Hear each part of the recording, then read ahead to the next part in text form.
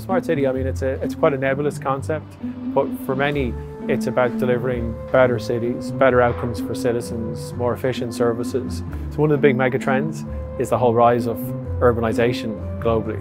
So over half the world's population now lives in cities, and this is going to increase significantly over the coming decades. So from the smart city perspective is how do we apply new technologies to address some of the big challenges that we face as a result of urbanisation. So how we use energy, how we address climate change, how we manage the effects of extreme weather events. And so there's lots of issues that cities face that technology can help solve some of those big challenges. So a couple of years ago we decided to create a smart city testbed to be able to take a more agile approach to smart cities. We wanted somewhere where we could trial and test new technology before we rolled it out to the rest of the city. So we chose 2 square kilometres in the centre of the city. It's home to some massive tech companies. Google, just behind me here, employ 8,000 people. We have Facebook, employ 4,000 people. We work with companies like Google, IBM, Intel, SoftBank, MasterCard, Vodafone. The list is quite significant. So Smart Dublin is a collaboration across the 4 Dublin local authorities to really take the opportunity of smart cities by building out a collaboration model in a way that delivers great outcomes for citizens. We've taken a unique approach to smart city development here in the Docklands. We have a triple helix model that we have the city, academia and research working together, and in that we've taken a citizen-centric approach to identifying challenges that citizens actually face in Dublin. As Jane Jacobs famously said, cities only work when they're designed for people and by people and with their inclusion. So we engage communities in a number of different ways, from challenge-based workshops that we run with different groups of local residents in the area, to online surveys and face-to-face kind of large-scale events that we would also run. We've run a number of workshops to date and identified over 500 challenges, and we can see clear themes emerging from that.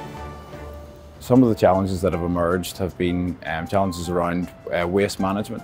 So we've deployed over 100 smart bins in the Docklands that are solar panel and they compress the rubbish. So they let the waste management team in Dublin City Council know when the bin is full. So instead of having to ground every bin every day, they can just go to the bins that are full, reducing the number of waste management or collection trucks that are on the road.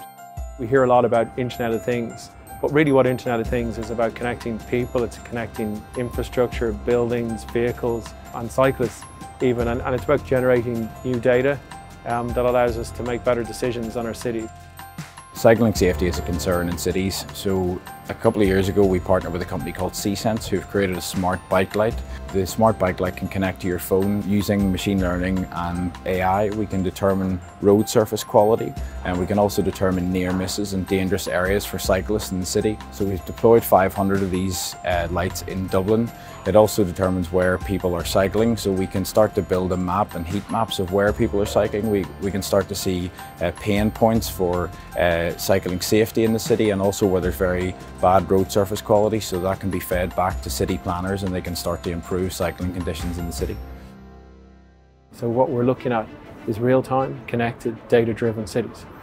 For the first time, cities are playing a role in the deployment of network-based technology. So we need to use things like traffic lights and street lights and bus shelters and bins to deploy these technology. I think technologies like 5G are going to enhance our ability to collect more information in real time and again just increase that collaboration capacity that the city will have.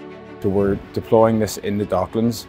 It's a first of its kind urban 5G deployment, and working with some of our partners here to deploy small cells outdoors and indoors.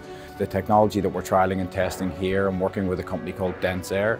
They have now bought the spectrum in other countries such as Australia, New Zealand, Belgium and Portugal. So the technology that we are trialling and testing in Dublin will be deployed across the world in those cities.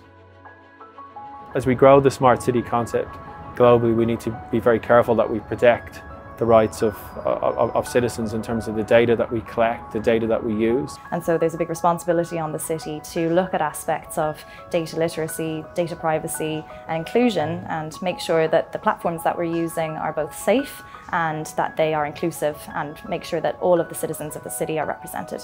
In Dublin we take this very seriously. We've recently established I suppose a digital right and ethics working group. Through this collaboration with Maynooth University, and they're helping us within the context of this data ethics programme to look at both the philosophical issues around how data is generated and how we should share it and use it, but also the compliance and regulation issues. Because it's easy to apply technology, but we need to apply technology thoughtfully. The key is that the smart city is happening now. It's not a concept anymore. I mean, cities are about attracting talent, about enabling talent, and about driving innovation. And smart city is absolutely at the heart of that. And Dublin is really, playing a leading role globally in this space.